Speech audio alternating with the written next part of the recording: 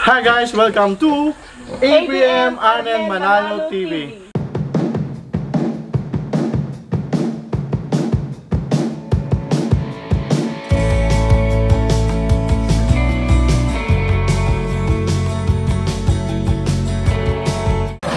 And for today's video, ang pag-uusapan natin is ano ba yung iba pang technical information na kailangan nating malaman kung nasa ganitong klase tayo ng business.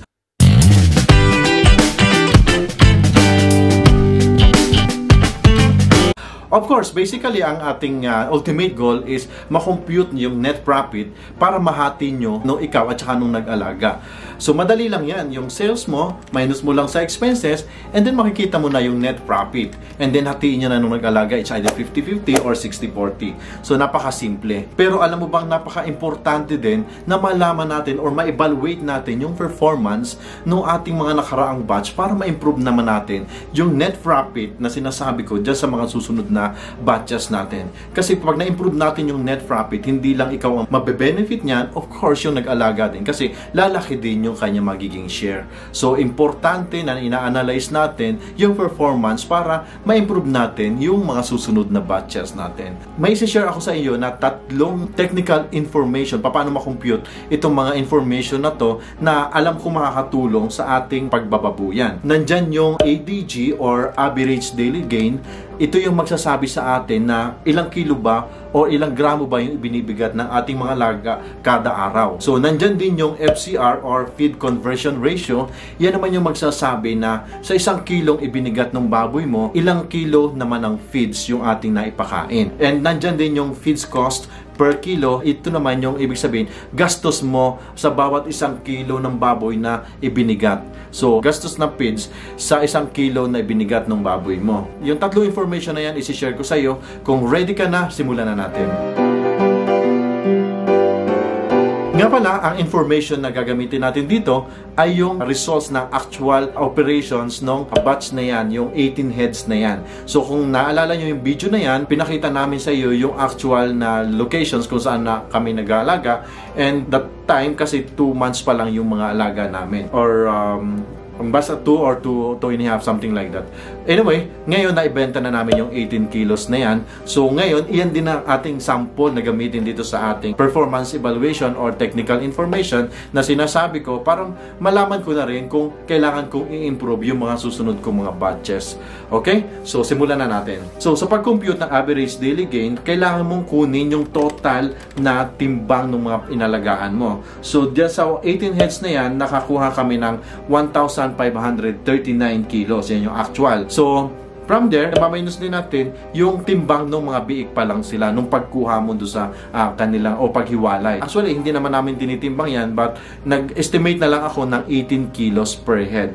So, 18 multiply mo sa 18 na head. So, nakakuha tayo or makakuha tayo ng 324. Bawas natin yan doon sa benta and makakakuha tayo net na kilo na 1,215.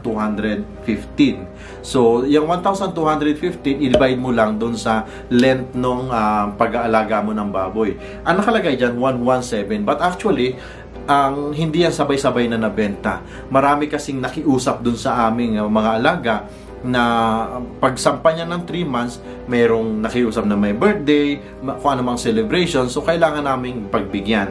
So, ibig sabihin, hindi namin natapos talaga yung araw na yan. Pero yung pinakahuling head o pinakahuling baboy na nabenta namin is ika-117. So, gagamitin ko na lang yung ika-117. Kung ikaw ay may hauler, isang batch niyan, kinukuha nila. So, magandang computin ngayon yung average daily gain pag ganon. Kasi sabay-sabay. Anyway, gagamitin ko yung 117 dito. So, 1,215, divide mo lang sa 117, makakuha ka ng average daily gain para sa 18 heads na yan na 10.385 kilos. So, ibig sabihin, tama-sama yung 10 kilo ang binibigat nila araw-araw.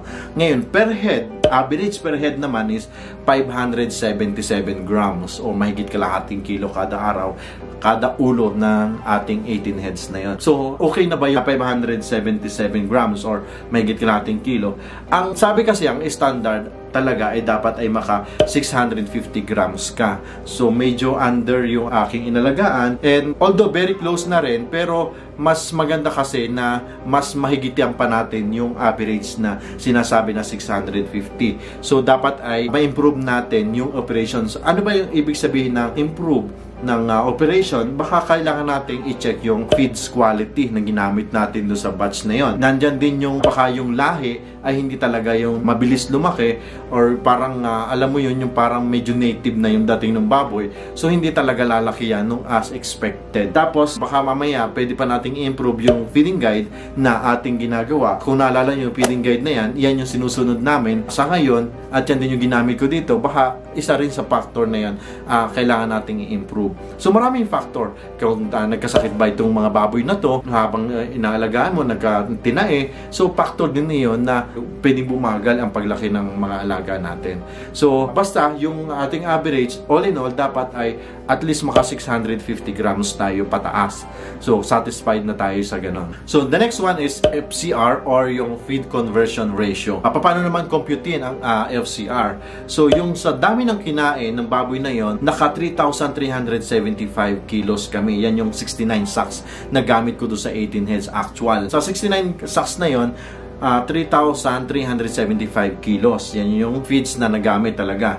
So, i-divide lang natin sa ibinigat ng baboy na na-compute na natin doon sa ADG na 1,215. So, magkakaroon tayo or makukuha natin yung ratio na 2.78. Ibig sabihin, sa bawat isang kilo ng baboy, naka 2.78 kilos na feeds yung ating baboy. Medyo marami. Kumbaga man, hindi favorable sa atin kasi ang dapat talaga at least 2.2 kilos lang ng feeds sa bawat isang kilong inilaki ng ating baboy. So medyo understated tayo doon. So ibig sabihin, kailangan pa nating pag-isipan. So sa 18 heads na yan, marami akong dapat na ayusin or dapat mapag-aralan para ma-improve natin yung mga susunod na batch. Medyo doon sa ADG at saka FCR, hindi maganda yung results natin. So but anyway, ang sasabihin ko lang sa iyo, nag-income pa rin kami dyan, hindi kami nalugi. Pero wala doon sa expectation namin yung figures or yung profit. Wala doon sa inaasahan namin. Pero don't worry, hindi kami nalugi sa 18 heads na yan. Alright. So sa FCR ng 18 heads na yan is 2.78, whereas the standard says it should be 2.2 lang. So kailangan mag-improve ng konti doon sa area na yon. The last one is feeds cost per kilo increase. Ang ibig sabihin ko lang kasi dito, sa bawat isang kilo na baboy or na ibinigat ng baboy, magkano yung feeds na nagastos doon sa isang kilo na yon. So paano computein yan? Kunin mo na yung halaga ng feeds na pinakain doon sa buong batch na yon. So naka 92,255. Could you imagine 92,000? 4 months yan na nakalagay dan yung pera mo. Kumbaga naka-invest doon sa buhay na baboy. Ngayon, kakaba-kaba ka dyan. Baka mamaya biglang may magkasakit or hindi naman tinatawag na baka biglang may mamatay. So, 92,000 yung puhunan. So, 92,000 ang nagastos namin doon sa 69 sacks na yan. So, divide mo lang yan doon sa dami ng nakain na in kilos. So, 3,375 na sabi ko na rin dun sa FCR, 3,375. So, halaga ng feeds is 27.33. Anong basehan sa 27.33? Of course, yung feeds natin, magkakaibang presyo yan habang lumalaki or habang nagsiswitch tayo ng feeds. Ang pre-starter talaga, yun yung pinakamahal sa lahat. Nasa 50 pesos per kilo yan. And then, meron tayong starter, meron tayong grower, at saka meron tayong finisher. Pababa yung presyo niya. Ang average niyan ay umabot ng 27.33. Yun, tapos multiply natin doon sa FCR. Ang FCR, yun yung number of kilos na kailangan nating magastos or ipakain sa baboy para tumimbang siya ng 1 kilo. So, umabot siya ng 75.93. Ibig lang sabihin yan, kung halimbawa ay sa binigat ng baboy mo na 1 kilo, ang gasto sa feeds nun ay 75.93. Medyo mataas. Yun nga, hindi kami happy sa performance ng batch na yun, ng 18 batch na yun. Kaya I'm sure marami kaming gagawin para ma-improve pa to. Let's say, halimbawa, ang market price ngayon ng live weight is 155. Tapos yung feeds cost, yung 155 yun sa aming lugar yon. Pero of course, sa iba-ibang lugar nag-iiba yan. So sa amin, 155. Tapos Tapos yung na-compute nating feeds cost na per kilo is 75.93. So 155 less 75.93, so ang net niya is 79.07. Ibig sabihin, yung 79.07 or 79 pesos, yan naman yung expense dun sa nakalaan dun sa iba. Like for example, ibinili mo ng BIIK, vitamins, o maintenance, mga ganun. Alos 49% na yung percentage pa lang nung feeds dun sa live weight ng ating mga baboy o live weight price. Para sa akin kasi, ang feeds cost sa paggawa tayo ng financial statement or so let's say income ng ating baboy, dapat nasa 40% lang talaga based on sales or less, 40% or less. Pero dito sa 18 heads namin, abot kami ng 49. Bad performance. Hindi siya bad performance kasi sinasabi ko nga, nag-income pa rin kami dyan, hindi lang kami umabot dun sa aming standard na aming inaasahan. Kaya I'm sure marami kami dapat i-improve dyan sa batch na yan. Dahil nga dyan sa mga technical information na yan, nalalaman namin kung saan area kami dapat tumingin na i-improve namin sa mga susunod na batch. Of course, dahil hindi nga maganda yung performance ng 18 heads, babalikan namin yung history nung nangyari doon sa 18 heads. Titingnan namin, meron ba diyang tinaiba yung mga baboy na yan? Kasi yung isang araw na pagtatain ng baboy, 3 araw halos ang katumbas niya na hindi gagalaw ang paglaki ng isang biik. So titingnan namin yan. I-review namin yung performance kung tinaiba yan or nagkasakit. Titingnan din namin yung pinagmulang lahi, baka hindi maganda yung lahi, and nagkulang ba siya sa mga bakuna or doon sa vitamins, or kailangan ba namin i-improve the way na magbigay kami ng vitamins, or baka naman yung feeds quality. So, mga ganong aspect. So, dahil sa ganyan, hindi kami umabot sa standard, I'm sure na kailangan namin gumawa ng something na ma-improve pa yung operations. Okay? Sana ay nakatulong yung information na sinishare ko sa inyo, and sama-sama tayong mag-aaral, sama-sama tayong aalamin yung mga ganitong technical aspect ng ating pag-aalaga, kasi gusto nating ma-improve talaga yung business na pagbababuyan.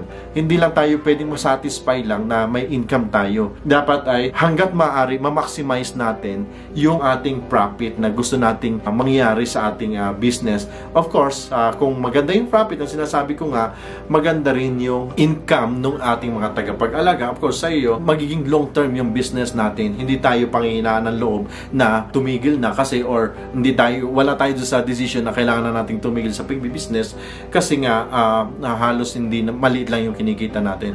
But of course, you have to check yourself. Kailangan gumawa ka rin ng paraan. O hindi ka pwedeng mag-give up ka agad. Alright? Thank you for watching and see you next time. Bye-bye!